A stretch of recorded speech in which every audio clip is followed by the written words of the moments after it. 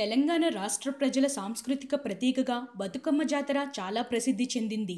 ఈ పండుగను ఆశ్వయుజమాస శుద్ధ పాడ్యమి మొదలుకొని 9 రోజుల పాటు జరుపుకుంటారు. దసరా పండుగకు 2 రోజుల ముందు ఈ బతుకమ్మ జాతరను నిర్వహిస్తారు.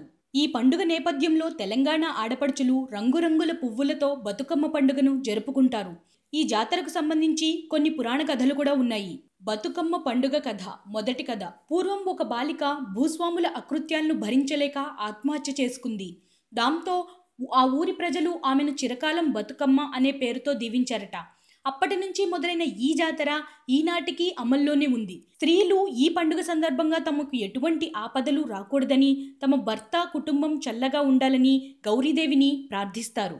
రెండవ కథ. పూర్వం దక్షిణ భారతదేశాన్ని పాలించిన చోళ చక్రవర్తి ధర్మగంధుడు అనే రాజుకి సంతానం లేకపోవడంతో ఆయన అనేక పూజా కార్యక్రమాలు నిర్వహించాడు.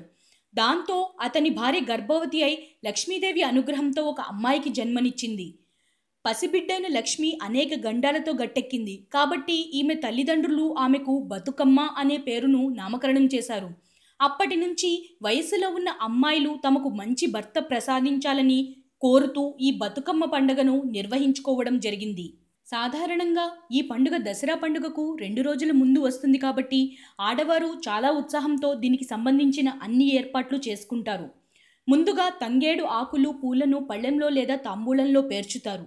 ఆపై తంగేడు పూలతో తయారు చేసిన కట్టల చివరలను కోసి రంగులతో అద్ది వాటిని కూడా పేర్చుతారు. మధ్య మధ్యలో కొన్ని ఇతర రకాల పూలను కూడా ఉపయోగిస్తారు. ఇలా పేర్చడం పూర్తయ్యాక పైన పసుపుతో గౌరీమాతను పెట్టి చుట్టూ దీపాలతో అలంకరిస్తారు. వీటిని ఇళ్లలో దైవస్థానంలో అమర్చి పూజిస్తారు. ఇలా తయారు చేసిన బతుకమ్మల చుట్టూ తిరుగుతూ పాటలతో గౌరీదేవిని కీర్తిస్తూ ఆడవాళ్లు ఆడుకుంటారు. ముఖ్యంగా జానపద గీతాలు పాడుతారు.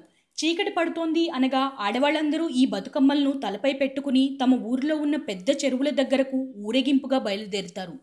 ఈ ఊరేగింపు కొనసాగేంత వరకు ఆడవాళ్లు జానపద గీతాలు పాడుకుంటూ వెళతారు. జలాశయానికి చేరుకున్న తర్వాత బతుకమ్మను నీటిలో జారవిడుస్తారు.